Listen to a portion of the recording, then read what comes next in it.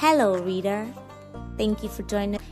This is the Christian Readers Community Podcast. On this podcast, we will be discussing with fellow readers and authors. You will never lack for good conversations and recommendations of Christian books. If you're a lover of literary works, fiction and nonfiction, then you have made the right stop here. Thank you for joining us again, and I hope you listen to every podcast that we get to put out for you. Thank you.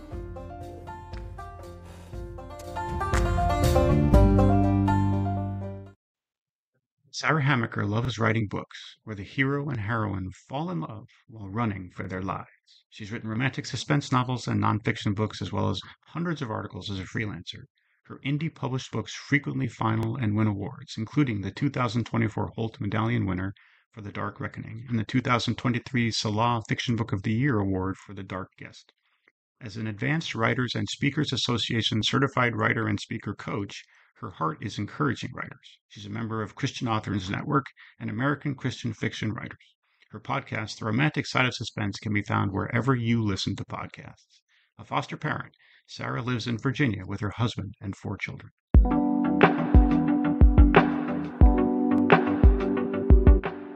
Hello, everyone, and welcome back to the Christian Readers Community. My name is Faith, and I have with me a multiple award-winning author with me, Sarah Hamaker. Welcome to the show, Sarah. Thank you so much for having me back, Faith. Thank you. I was just speaking with you late November 2023. And, I remember one of the questions I asked you was, when are we expecting the next book from you? Then you told me that you were, working, that you were just, marketing your book, your latest, which was a Christmas novella, Cold Case. And, just for me I was like, okay, can't wait to see the next from you.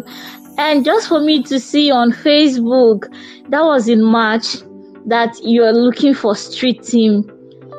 You're looking for people who will join your street team. And I was like, what? When did you write this one?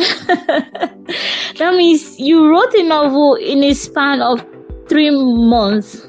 3 months or two. Yeah, no, I actually,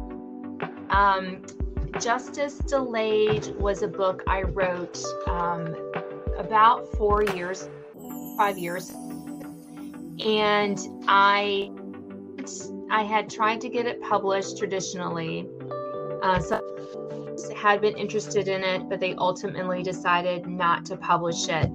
So back when we talked in November, I wasn't sure what I was going to do. And then I was praying about it and trying to figure out what was next. And I remembered that I had this book written, the whole thing. So I took a look at it and I thought, this is not a bad book. I kind of changed the series a little bit. I had it with a different series in mind. And then I really just do so this is book Justice Delayed is book 1 in the Seeking Justice series. And so that's why I was able to get it out so quickly, is because I already had it written. Oh, okay. Because I was just like, wow, so fast, so fast. And I said, okay, you would definitely, answer, give me some answers, because I just wanted to know how you were able to write such a beautiful novel. By the way, it was beautiful because I got to be part of your street team, and wow, it was a beautiful book. I really enjoyed it. So tell us about Justice Delayed. And thank you for being part of my street team, Faith. I really appreciate that. And if your listeners maybe don't know what a street team is, many authors ask avid fans, avid readers like Faith, to be part of our team to help get the word out about the book around the time it's published. They offer reviews, honest reviews. I never want just nice reviews just because they're on my team. I want the honest reviews, and they just help spread the word about your book. So I was really thrilled to have such a wonderful street team for this book. Yeah, like I mentioned, this book has been kind of on my heart for a while. I really love this story. It's a story about a woman named Melinda Harmon. She comes from the Appalachian Mountains in Virginia. And her name was kind of fun for me to find. I did some research into some Appalachian mountain names. Her last name is definitely one that was prevalent with people who grew up in the Appalachian Mountains. And I found her name and I just really loved it because it was unusual, and I think it spoke of her mountain heritage. And she goes to prison. She didn't commit, hence the Seeking Justice series part of it. And when she serves her time, she comes out and she wants to find the truth of what happened to her her 1-year-old cousin who disappeared, and she was convicted of basically killing him. He was dead. So she teams up with a journalist, Rogan, who took some shortcuts to try to get to the top of the journalistic field. He made up some sources, and you shouldn't do that. So he's trying to redeem himself, and they come together, and of course there's the love story. And I always give a happily ever after, so spoiler alert, they do get together, but how they get there is kind of, I think, an interesting journey. And they reinvestigate the case together to find the answers. So that's kind of the story. And I think one theme that I had in this story was forgiveness. You know, how do you wrestle with a wrongful conviction as a Christian, because Melinda is a believer, and how do you forgive? How do you work through that? What if the answers you find are not the answers you expected, and how to handle that? So those were some of the things that I had my characters kind of work through in the book. So what inspired this book? That's always a hard question for me, Faith, as a writer, because there's so many different ways that ideas come to me. I can't remember exactly why this particular story kind of formed in my brain, but it was one that I really felt needed telling, again, because of that forgiveness aspect. And I wanted Melinda to stay strong in her faith, even in her difficult circumstances. And I think that's a message that we all need to hear.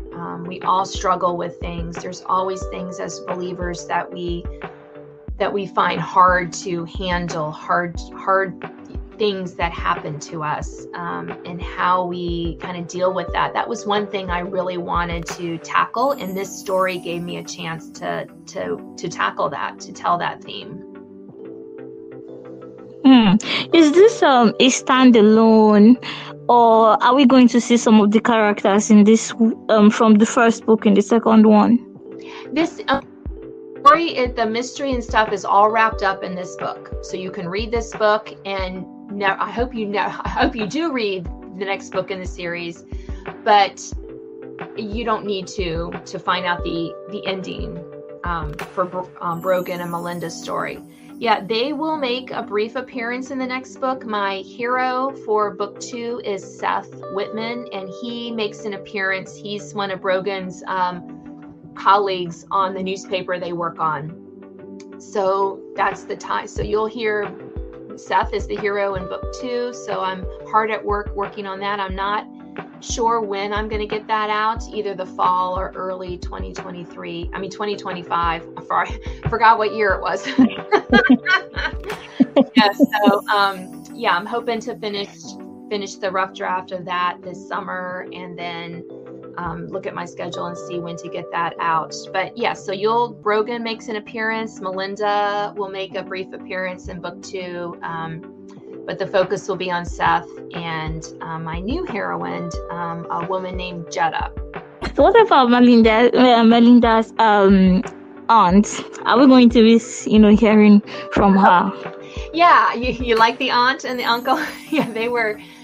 I don't know. I'd like to know how things ended with her and Melinda, because I felt like yes. I feel like I'll still like to read more about them in the next book. Yeah, I'm not sure that they're going to make an appearance, but I have thought about writing a short story about them, kind of maybe some of her story. And Faith is talking about Melinda's aunt, who is named Ruby, in this. Yeah. It's delayed. And yeah, I've thought about that. I haven't quite figured out what I was going to do, but yeah.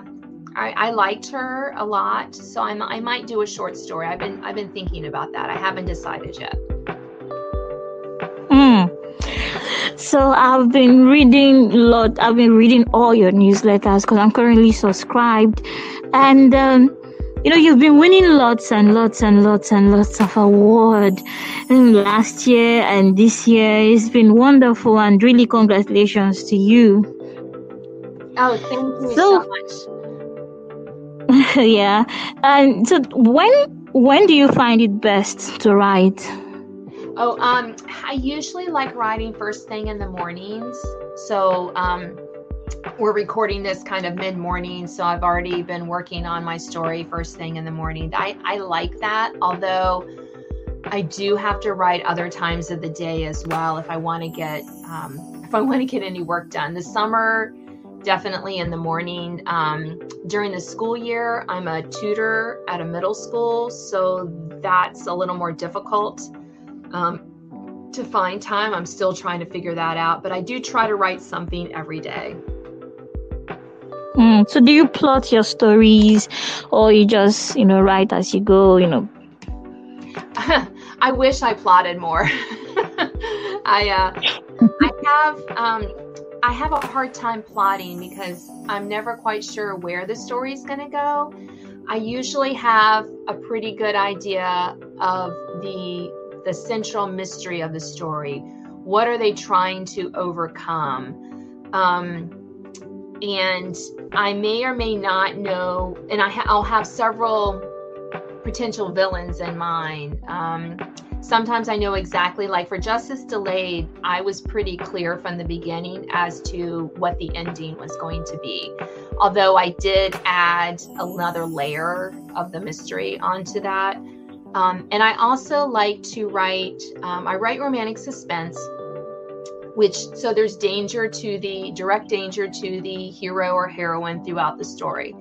But I also like them to not know who or why until the end. I like that kind of hiding that a little bit. I try to leave clues, so you could kind of figure it out. And some people do, but I like to make it less known because I think that's fun. I enjoy mystery. Yeah, you like keeping things mysterious. Anyway, besides Sarah Hamaker, the author, who are you? Who am I? That's a great question, Faith. Well, I'm a writer's coach. I love helping other writers with their books. I love encouraging them to finish their books. That's one of my specialties. If you're an author and you're having trouble finishing your book, I'm your coach to help you with that. I also I'm a foster parent, so my husband and I take in foster kids. We currently don't have a placement right now. We had a long-term placement leave, but that's something we're hoping to continue into the future, as well as God, maybe brings other kids into our lives. I'm a mom. I have 4 children, 2 boys in high school and 2 girls in college. And yeah, I keep busy like most of us. Yeah. You also forgot to add that you're a podcast as well. I did. Thank you, Faith. I do a podcast. I do a podcast specifically about Christian romantic suspense authors. What's the name? The Romantic Side of Suspense. So I have I have two different types of that podcast. One, I interview single authors and we have a conversation kind of like Faith and I are having now about their work. And then I also do one where I highlight I highlight as many of the books coming out that month. So the authors talk specifically about the books that are coming out each month. So which is kind of fun. It's a fun way to have authors on again, and they can listeners can hear about that month's romantic suspense books. So that's been a lot of fun. So tell us your website, YouTube channel. You've already mentioned your podcast name. So tell us, your name on Amazon, where anyone can go either to connect with you, either on social media or YouTube or your website. Sure. So you can find me anywhere under my name, Sarah Hamaker. My website is sarahhamakerfiction.com. I'm on Facebook, author Sarah Hamaker. I have a YouTube channel under Sarah Hamaker. I'm on Instagram under Sarah Hamaker. It's basically my name. Amazon, Sarah Hamaker. I'm glad I have a fairly unusual name, so it's pretty easy to find me. Yeah, you have an unusual last name, but not an unusual first name. That is so true, Faith. I know. I will say when I was a kid, up until college, I grew up in a kind of small town, a small area. I didn't know anyone else named Sarah. Not until I went to college. Wow. I know. Are you serious? Yeah, I am serious. It was, I know there were other Sarahs out there. I just thought in my world wasn't that big. And then when I was a young adult on my own, there were so many Sarahs, little kids. So if I would be out, I hear someone call Sarah, I just started ignoring it because it was always some mom calling her little kid. So my friend, it used to drive my friends crazy. They're like, we were calling you and you weren't. I said, I thought it was some mom calling her kid, So now there were a lot of Sarahs, but back then there wasn't so many. Wow. Oh my. Anyway, Sarah, do you have a copy of your book close to you? I do. I would like to hear an excerpt from your book. You can read any chapter. Okay. Sure thing. Let me see. I think I'll just do the first one because that's a good one. So, sure. All right. I should also mention one of the fun things about researching this book was Melinda has a family history and her own history of American folk songs. So that kind of plays a yeah. And I loved researching some of those and listening on YouTube to old recordings of those songs. So that was kind of a fun thing, a fun little thing that I kind of was able to include in the book about her. But anyway, I just thought that was fun. So here's an excerpt from Justice Delayed, Chapter 1. What time did the alleged robber come into your store, Mr. Patel? Northern Virginia Herald reporter Brogan Gilmore asked. Mid-August in the metropolitan Washington, D.C. area met slow news due to the congressional recess. Thus, an attempted robbery at a local convenience store took top priority. Excuse me. Vian Patel, owner of the Quickie Mart at the corner of Main Street and Chainbridge Road in Fairfax, Virginia, rang up a customer purchasing a pack of cigarettes and beef jerky, then waited until the customer left before answering. It was 1:30 in the morning, very late. Standing on the other side of the counter, Brogan jotted down the details in his notebook. And you had 2 other robberies within the last 2 weeks? That's right, Mr. Patel clenched his fist. Those badamash young men. Badamash? Brogan interjected. Hooligans. Mr. Patel's lip curled, leaving Brogan no doubt that hooligans was probably a more civilized translation. They come in thinking they can just take my hard-earned money. Last Monday and Friday, different men came in late at night and take what isn't theirs. How much was taken in the previous 2 robberies? $300 on Monday, $1,500 on Friday. Friday was very busy night. Special lottery promotion brought in lots of people who thought they would be lucky. Big jackpot. A shadow crossed the lines of his expressive face. Both times robbers came when I opened safe to remove cash for bank deposit. Usually no one here to open safe. A familiar gut feeling coursed through Brogan's body. Maybe these robberies weren't so random after all. This was looking more like an inside job. Do you open the safe to ready the deposit at the same time each night? Mr. Patel shook his head. That would be foolish. I vary times each day. Sometimes right before bank opens, sometimes mid-afternoon, sometimes during the evening. When bank not open, I take deposit bag home with me. The Monday robbery was at 10 in the morning, the Friday one at 9 in the evening. Brogan tapped his pen against a notebook. Who worked on Monday? The door's bell announced more customers. A group of teenagers poured in, their raucous laughter filling the small store. Mr. Patel craned his neck to keep an eye on the teens. My son, Veer, working both times, he filling in for worker who called in sick. The tingle increased. Is that spelled V-E-E-R? Yes. Mr. Patel greeted one of the teens who sat down a large slushie and a giant candy bar. Brogan waited while the owner rang up the group's remaining purchases. It could be a coincidence that Mr. Patel's son had been working during the 2 robberies. Still, at the risk of offending the man, Brogan had to follow up. Was Veer working last night? He was. He usually works overnight shifts on weekend to let me spend time at home with my wife.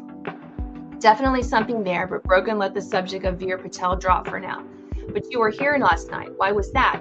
Mr. Patel shrugged. I was waiting until jackpot numbers were called at midnight. People buy lottery tickets in cash. Did you see the robber? Yes, but he wore a werewolf mask. Like a Halloween mask? Exactly. Other 2 robbers had similar masks. The werewolf robber, much shorter with lighter skin on his arms. His hand holding gun shook. Brogan, writing furiously, gestured for him to continue. Then she threw a soda bottle, knocked him in head. Mr. Patel's grin stretched wider. Rather than interrupt with questions as to who she was, Brogan let Mr. Patel finish his story. Miss Mill's such a little thing. I forgot she was here. She grabbed soda bottle and wham, clipped masked man inside of head. Brogan finished jotting down Mr. Patel's quote, then looked up. Who was Miss Mel? Did she knock the alleged robber out? No, but Miss Mel scared him. Robber ran out without money. Mr. Patel rang up another customer. I want to give her a bonus for quick thinking. Do you mean a reward? Maybe this story wouldn't turn out so bad after all. A regular customer thwarting a robbery in such an unusual matter would play well. He'd also do some digging into Veer Patel before he questioned the son. Something about Veer working during all 3 incidences was one coincidence too many in Brogan's book. Reward? Mr. Patel laughed. Yes, I will give her reward even though she's like an employee. Employee? Brogan frowned. I thought she was a customer. No, she cleans. Every Friday overnight. She works for you just 1 night a week? Didn't I just say? Mr. Patel called out a hello as a burly man walked in and headed straight for the fountain drinks. I hired company Squeaky Clean and they send her. First time she cleaned, I call manager and tell him to send only her. So she cleans my store once a week for 6 months. Very good worker. My store sparkles. Good for customer service. As Mr. Patel chatted with the burly man and rang up the customer's purchases, Brogan took the opportunity to check his phone for messages. Nothing. He wasn't expecting anything big to break, not with much of the greater DC area on vacation, but all he needed was that one story to catapult him back into the big leagues. Wow, thank you so much. And you read so you you read so wonderfully. It didn't even feel like you were reading. It felt like you were just doing a TV show. Thank you so much. You're so kind, babe. Thank you. That was fun. Yeah, thank you so much. I really enjoyed it, and it's really felt nice getting to hear you pronounce those words by Mr. Patel. Yes. Badamash. Yeah, that was a fun one to look up and figure out. Is that an Indian word? It is an Indian word. Yes. Okay. Wow. Thank you so much, Sarah. And I would definitely love to have you back when you publish the 3rd book. I will let you know. I hope when I invite you, you'd be willing to come again. I would be delighted to return anytime, Faith. Thank you so much. And this is where we'll be stopping for today. Thank you so much, everyone, for listening. And I was like, come your way again next time. I'm saying stay safe, stay blessed, and bye-bye, everyone.